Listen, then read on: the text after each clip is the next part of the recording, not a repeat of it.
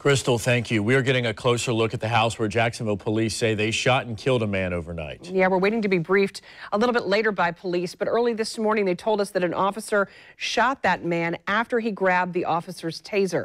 This happened on East 19th Street, just south of the Martin Luther King Jr. Expressway.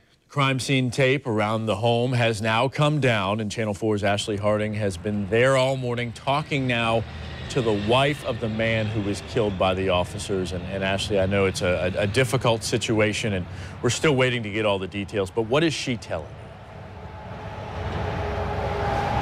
Well, Vic, she basically says that what actually happened is different from what the Jacksonville Sheriff's Office. She says JSO says that this man took the taser from the officer. She insists that is not what happened. You can see her looking live right here. She's sitting on the front porch in front of the home. She says this happened right in front of her. She's devastated. She's angry. She said this did not have to happen. She says, yes, she is the one who called police, and she is telling a conflicting story from what the Jacksonville Sheriff's Office. You know, police said they were called here yesterday about 7:30 or so about a domestic violence incident. She says she is the one who called, and they said the man was not there. The wife has identified him as Selwyn Hall. The man was not there. They were called back later on. This was after midnight. Police returned to the scene. They found the man in that car. If you look live at that car right there, it's the same one in the parked right there in the driveway. They said they yelled at him to get out. They said he resisted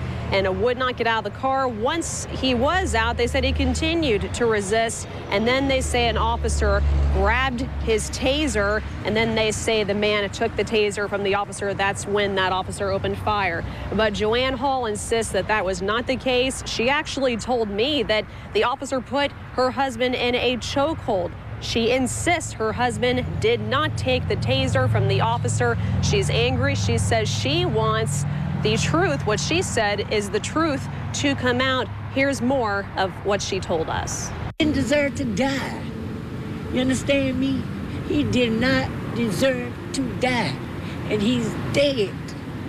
He didn't have to shoot him that many times. Even if he did shoot him once, he could have shot in the air.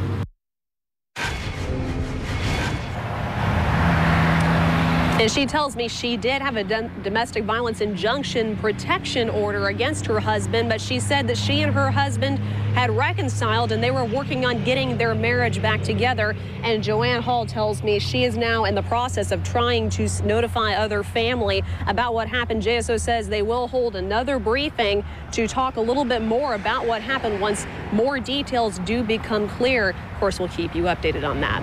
Live this morning, Ashley Harding, Channel 4, the local station.